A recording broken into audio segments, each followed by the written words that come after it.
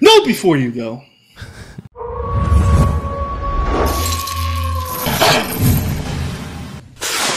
What is going on, ladies and gentlemen? Welcome back to Knott's Scary Farm Week here on the Nights of Horror. Today we're going to talk about some things you should know before you attend the event this year. There's some new policies into effect. There's a lot of new rules into effect, and we're just going to tell you some comfort rules of our own that you could take into consideration that you want to try to make your experience a lot more comfortable and easy for you. Let's start off with all the new information that Knott's has released. Starting with the big one, obviously, the chaperone policy is going into effect as well into Knott's Scary Farm this season. We already had it into effect at the beginning or the end of July, mid-July. They put it into effect, and now it is going to be going into Knott's Scary Farm as well, which basically means if you are under the age of 17, you must be accompanied by a legal guardian that is over the age of 18. So basically they're kind of still, trying to keep that down right now. They want to make sure everyone has an enjoyable experience. They want to make sure everyone is safe at the park, and that is why they are bringing that over. I heard it's actually been working very well for the summertime. It's not as crowded. You can walk around and kind of just enjoy the park. So I guess it's working, and we'll see how it works for Knott's Scary Farm. But thoughts on the chaperone policy? Yeah, no, I think this is a great move forward by Knott's Scary Farm, and I think a lot of other theme parks are moving that away. Because I don't think the event Knott's Scary Farm nor Knott's Berry Farm in general is supposed to be a daycare. So I definitely think it's a good move going forward. Right. And I think it's going to make the event far better. Not saying that every child is a problem, but like in every group, there is some people that do have a little bit too much fun, and that fun does impact the experience of other guests as well as the talent. Right. So I definitely think that this is a good move forward. And it's just going to make it a more responsible affair. For every 3 kids, you got to have a chaperone, and that chaperone's got to be with them. So I definitely think it's not saying that kids aren't welcome. It's just saying, hey, we just need a little supervision. Next, if we can get some supervision on some other unruly groups, that'll be big dubs. Yeah. But that's not the time nor place. Check out TLAV for that one. Next policy I want to talk about is a pretty new one too. They're implicating this for the 2022 season. So a lot of my people who like to take photography and everything, you might want to listen up on this a little bit. Guests may not bring bags larger than 6.5 inches by 4.5 inches by 2 inches of any kind, including purses, backpacks, or diaper bags into the park during Knott's Scary Farm. All bags will be subject to search. So you're going to want to get something that's maybe a clear bag because it's easier to look through when it's time to search, or something that is very small that will keep your belongings with you that you need to bring. It's going to be easier on you, especially if you go to Knott's Scary Farm. Getting through security, especially when it gets later in the season, gets a little bit harder and harder, and it's longer and longer. So you want to be in the right. You want to have your stuff ready to go, ready for a search, and just make sure that you have what you need to have with you at all times. It makes going through security a lot easier for you. But for me, like last haunt season, I actually own a Tricks the Trickster fanny pack, so I wear that around my chest. I just bring my camera batteries and my my wallet, my keys, my phone, and get ready. And I have my camera in hand, so I'm ready to go for security check all the time, and makes it relatively easier on me too. So yeah, definitely, and it's going to make the experience of getting into the park a little bit better because it'll be a lot quicker with less bags. And like if you do need some. If you need a larger bag for like medical reasons or something of that sort, we recommend contacting the park directly, and they may be able to help you figure out that part because I know that some people may need different things. So it's not a one size fits all, but definitely do keep in mind that's what they're asking is that it fits into that 6.5 by 4.5 by 2, and so less bags get you through security quicker. And it's overall just, like it or not, it's the policy. And so we do have to abide by it by going to Scary Farm. Yeah, you got to, it is private property too. So you got to abide by their rules. It's private property open to the public. So you got to abide by the rules and everything. This is something that we constantly advocate on Nights of Horror, and I don't feel like we have to say it, but then at the same time, I feel like we have to say it because there are some people out there that take this to a whole nother level. Do not touch the scare actors. It's plain and simple. And that is inappropriate conduct or behavior may include, but not limited to, verbal or other disruptive engagement with other customers. Belligerent behavior, which I'm assuming is like being rowdy and disruptive and whatnot.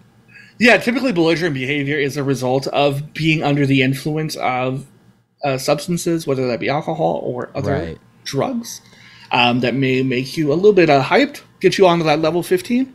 Yeah, make you a little bit more you than you are regularly. Yeah. So, just remember, you're there for a good time. Yeah. And so respect the actors, respect the employees, and respect each other. Props, decorations, trim pieces. No taunting, challenging, or otherwise confronting characters, or running or pushing. Just go and have a good time. Yeah. You don't have to be bigger or better than your friends. Just everyone have a good time. Remain calm. Just be chill. Have a good time because you're there for a fun time. You're not there to get kicked out of the park and potentially never welcome back ever again. Yeah, you spent a lot of money to get there. Let's be honest. So just, if you are going to drink or if you're going to be under the influence of anything else, not recommended. But if you are, just be in a good, happy state and let's not be angry and just remain in control. Yeah. No need to yell, to fight, or anything of that sort. Yeah, man. You're there for a very good time. Let's have a good time. It only comes once a season. Let's enjoy it. Correct. It's like I'm saying, it's not a bad thing to like sit there and watch those characters and then kind of like be like, hey, like give them a compliment if they walk by. Like, that was really cool. I mean, I do that all the time. I'm like, hey, that was a really good scare. And then in character, they come up with some good stuff. But just be respectful. You know what I mean? Like, you don't have to don't try to fight them. Don't try to taunt them. Just don't. It's a waste of your time. The monsters don't like it anymore because it makes their job hard at that moment, and it completely unfocuses them for what they're trying to do, which is their job to scare you and sell this story. So let them do their jobs. Just enjoy the event. Yeah, another thing we just want to highlight as well is don't use your flashlight. Yes. Not a good idea. Do not use any flash of the light from your phone in this, especially in Ghost Town, but everywhere. No mazes, scare zones, because the monsters wear a lot of makeup. Some of them wear contacts, so it's already hard enough for them as it is to kind of walk around and see, but they do their absolute best and they look like professional doing it. But then when you shine a light in their face, it really hurts, especially when you're going from dark to immediate light. It hurts their eyes. It hurts their line of sight. It kind of blinds them for a little bit. It's like going in a dark room and then coming out and seeing the sun. You know what I mean? It's not fun for anybody. So please respect the scare actors. Let them do their job. Do not shine a light in their face.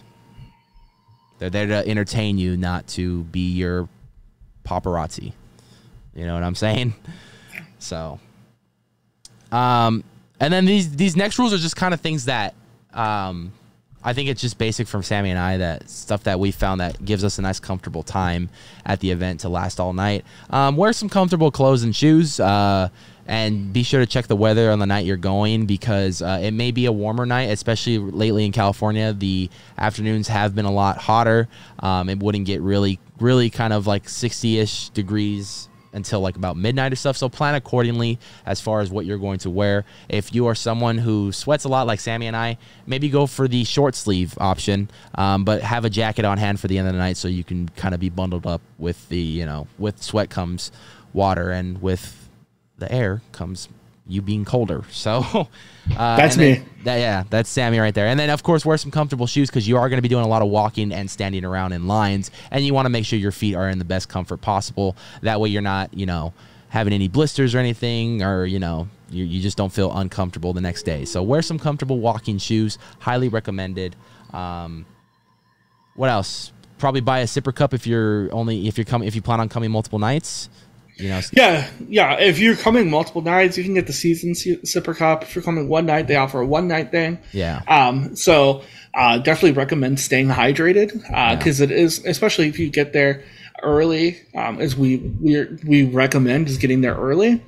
So that way you can get through security and make the most of your time there, because you're either only going to be there from 7 p.m. to 2 a.m. or 7 p.m. to 1 a.m. depending on the closure of or how late the park closes. Right. So get there early. If you find that you're someone that does need a lot of fluids, go ahead and get that sipper cup. That way you can get some refills throughout the night and stay hydrated. Especially if you're gonna, it's gonna be a lot of walking. So comfortable shoes. Get there early. Stay hydrated.